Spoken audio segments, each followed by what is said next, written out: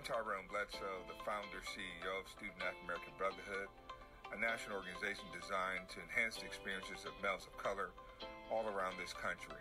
It gives me great pleasure to support the Boy Scouts of America in their campaign to keep the campfire burning.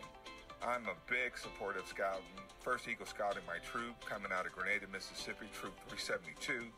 And this program was a wonderful program for my brothers and others of our colleagues and friends we grew up with to help us develop skills and interests and certainly expand our horizons and help us become well-rounded young men who are now today good fathers, good husbands, and certainly good citizens.